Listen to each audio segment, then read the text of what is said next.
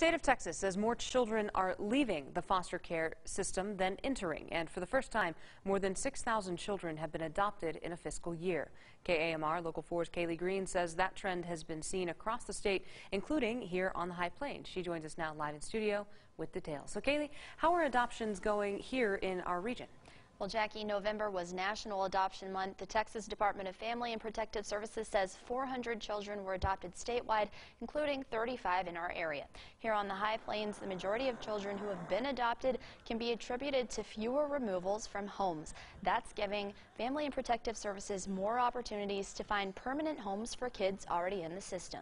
Rebecca Robinson, the Foster Adoptive Development and Kinship Supervisor, says while foster families are extremely helpful in the short term, they're focusing on permanence for children.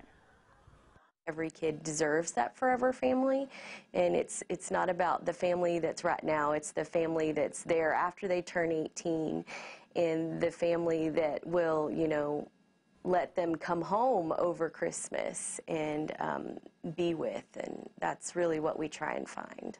Robinson says adoptions usually come from someone stepping up and adopting a child they already know, whether it's a family member, teacher, or a family they happen to know from church. Even so, Robinson says there's always a need for foster and temporary families. CPS is hoping foster children right here on the High Plains can benefit from the season's goodwill.